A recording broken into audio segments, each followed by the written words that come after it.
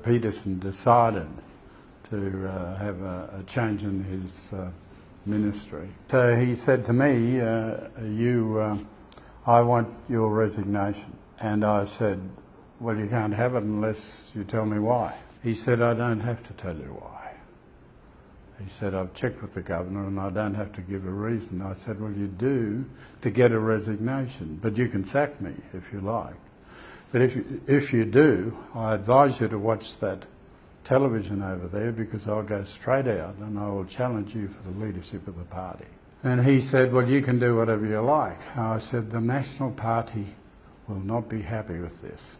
He said, I am the National Party. So I did that.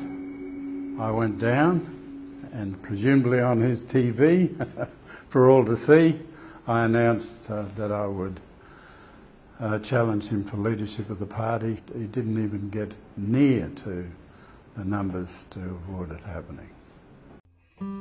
Tributes are flowing after the death of the former Queensland Premier who steered the reinforcement of integrity within politics in the Sunshine State.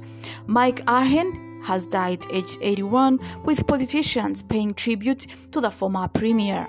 Mike became Premier of Queensland at undoubtedly one of the most turbulent and difficult times in the state's political history. In a personality-driven atmosphere, Mike shifted the focus back to where it should be, on policy and the people of Queensland.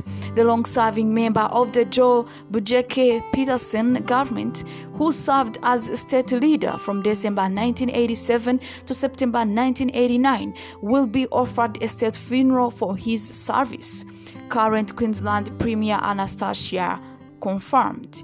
Mr. Arhen was well known for his promise to implement the findings of the Fitzgerald inquiry, which made landmark findings into police and political corruption under the Bujeke-Peterson government in the 1980s. It led to 4 ministers being jailed and former Premier Sir John being charged with perjury.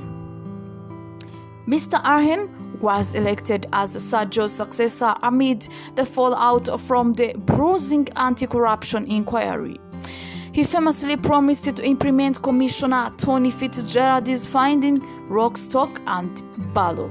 His family remembered the man they called husband, father and grandfather after the former Premier lost his brave battle with cancer on Friday.